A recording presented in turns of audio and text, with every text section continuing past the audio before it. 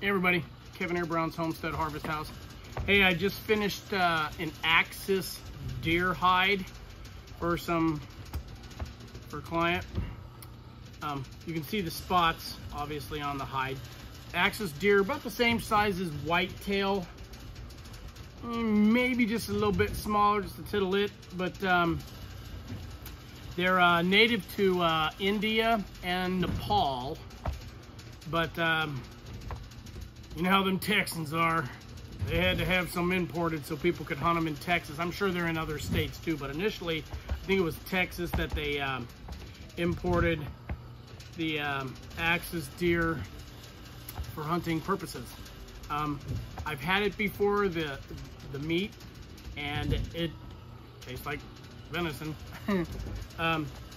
But they're kind of unique. Their antlers are a little more upright and a little bit long, kind of like a smaller elk maybe or something, but you have to look them up. Axis deer, but turned out nice.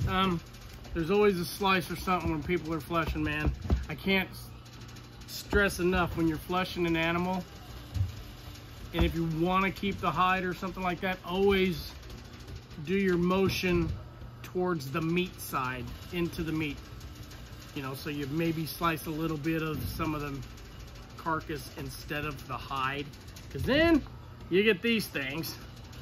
I mean, either gotta soften them up and moisten them or something and sew them together, but no big deal. But this is an Axis. I'm gonna toss it right over here on top of this cow elk so you can see the size differential.